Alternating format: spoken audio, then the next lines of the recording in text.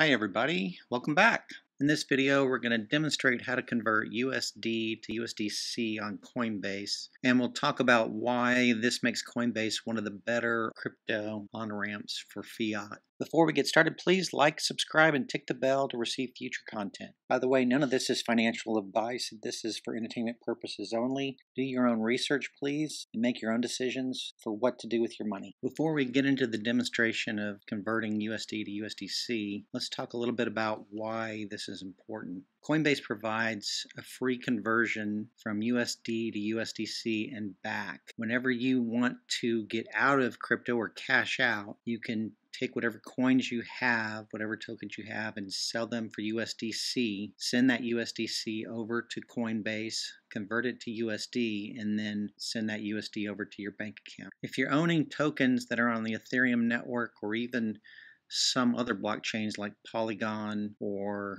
Solana or others, USDC is typically available on those other blockchains. Coinbase has also recently added support for Polygon, so if you have a token and you have it on the Polygon blockchain, fees are often a lot less than they are on Ethereum. You can sell your tokens for USDC on Polygon and send that directly to Coinbase to be converted to USD to get back to your bank account. Okay, so let's convert some USD over to USDC. I'm on my Coinbase account. I've logged in, gone to my assets. I have some USD that I've sent over from my bank account that's in my Coinbase account, and I want to convert my USD over to USDC. So I'm going to click on this buy sell.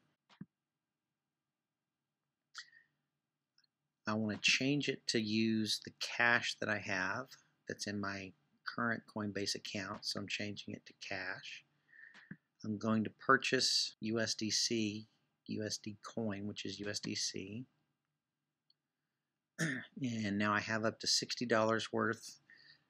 Let's just convert 50 over. We're going to do a one-time purchase. We're going to preview the buy. And you'll notice that the fee from Coinbase for doing this conversion is free. So we're just going to do the buy.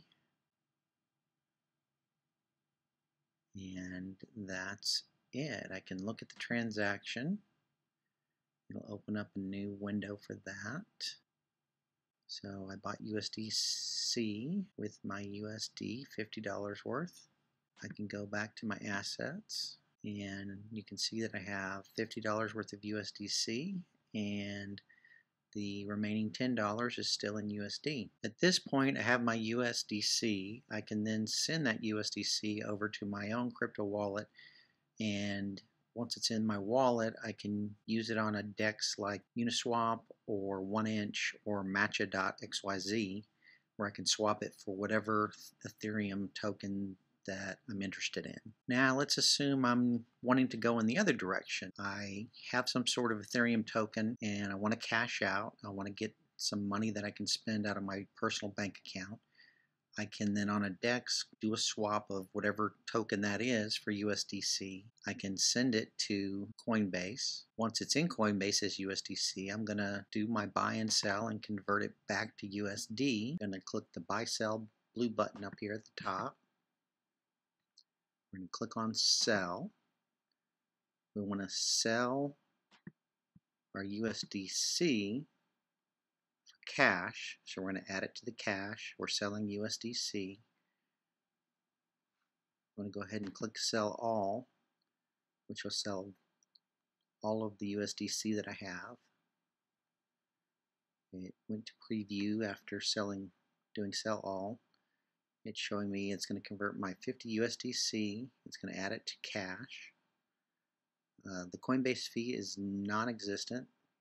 The Coinbase fee is 0. Go ahead and click sell now. And it's completed. And if I go over to assets, it's converted all of my USDC, the $50 worth, and added it to my original $10 of USD. And I've got my $60 back, which I can then use to send to my bank account that's linked to Coinbase. And you can look at how to do that in a separate video that I'll include a link to in the comments.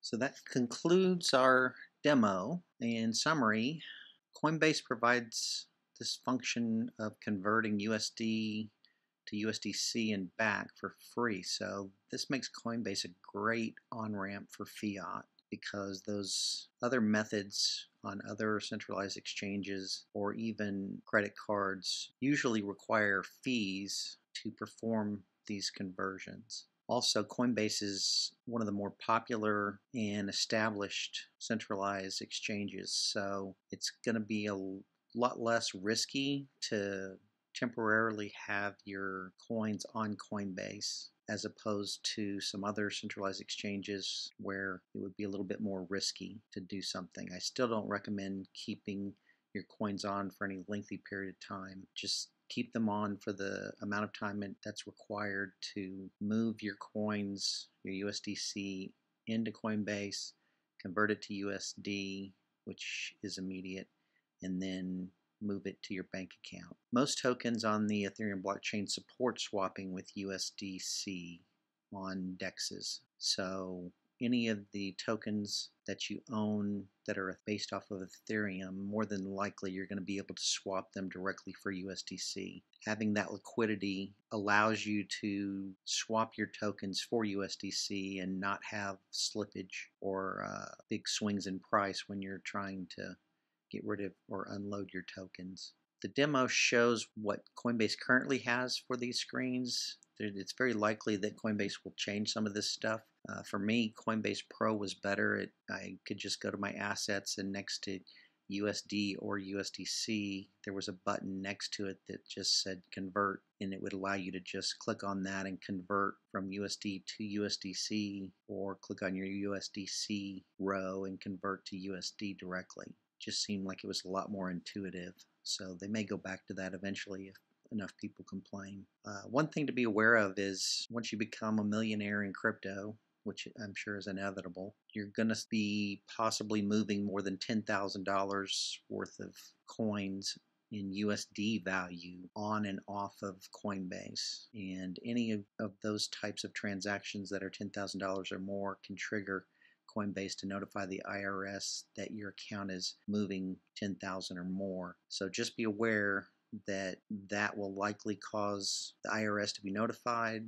You should be paying taxes anyway for anything that you're doing in crypto. It's just not a good idea to not be paying your taxes. It's just going to cause you to lose all that fantastic money that you earned by being in crypto in the first place. Another thing to be aware of is that there's different levels of KYC, or know your customer, that Coinbase requires or provides. So you can have a minimum amount of personal information that you give Coinbase to identify yourself. They do require a minimum amount, and if you provide them with more, then they will raise the amount of money that you can move off of Coinbase. At the lower identification KYC levels, Coinbase limits how much you can move off of Coinbase in any 24-hour period. Also, if you're new to crypto, I did write a book called Crypto: What I Learned the Hard Way by Crypto Jags. You can find it on Amazon in the Kindle book area. It goes into a lot more detail about why you might want to get into crypto and what the value proposition is. I go into more details about risk versus reward, and I go into a lot of details about how to avoid scams. I think there's a lot of really good information in there, and I've got a link in the description if you decide you want to delve into that a little bit more and maybe try and understand better about what crypto is and what the value proposition is. Well, I hope you enjoyed this conversion demo. If you did, press like and subscribe and click the bell. Thanks for watching.